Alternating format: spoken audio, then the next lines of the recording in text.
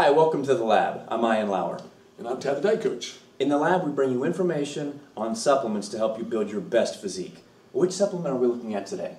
Today, we're going to look at sodium and how it affects the body, especially as it pertains to contest prep, especially the last week. And it's a subject that I have to talk about in detail with a lot of my athletes because it's highly misunderstood. The biggest misunderstanding is that sodium is your enemy when it comes to the last week of contest prep, and it really isn't. The enemy really is an imbalance in sodium, potassium, in your sodium, potassium levels, and your mineral levels in general. A lot of people deplete sodium levels too hard, and so they end up looking soft and flat. Your muscles can't get hard and full and round looking if you don't have enough sodium. You can't load carbohydrates in the muscles very effectively if you don't have enough sodium. So generally speaking, I keep sodium in people's diets almost all the way up to the show. It's just everybody's a little specific. So in general, I gauge it by trying to push as much sodium into the body as I can weeks prior. A lot of people say, oh, really, you want me to take in that much sodium? And I say, yeah, don't hold back. Use soy sauce, use salt, because your kidneys process minerals and you will train your body to release minerals at a higher rate when you take in a lot of them, especially things like sodium. If you take in very little amounts of sodium, your body will end up retaining lots of those minerals, and then therefore sodium tends to displace water outside the cells, so you tend to get this watery look if you have too much sodium and your body's not able to release those minerals.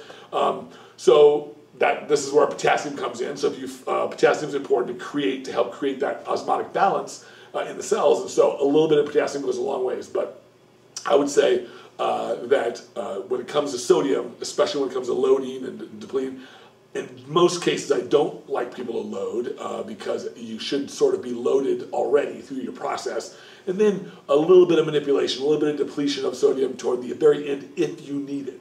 I've seen guys who could go into shows taking in fairly high amounts of sodium and really not have to cut their sodium at all, and some guys have to just cut it a few hours before they go to bed the night before the show, before pre-judging. But like I said before, it's good to take in a little bit of potassium, probably somewhere between 100 milligrams, 100 to 200 milligrams, a couple of times in the day for a few days before an event to help balance some of that out. If you find yourself, if you're one of those people that has a lot of cramping issues, potassium is not going to help you. So this is a big misunderstood thing, and I don't mean to deviate too much, but it's important because when you deplete sodium, sometimes it affects other mineral levels, and the two minerals that are really important, especially when it comes to cramping and when it comes to making sure all these levels are correct, is calcium and the all-important magnesium. Magnesium is the main culprit behind muscle cramps in general. So balance these things out. Generally, 1,000 milligrams, it's a 2-to-1 ratio of calcium to magnesium. That's what you really want. 1,000 milligrams of calcium, 500 milligrams of magnesium every day. Sometimes a little bit more if you're highly active or if you're a bigger fella, but generally that's usually good enough, especially the last week of the show. So sodium, really important.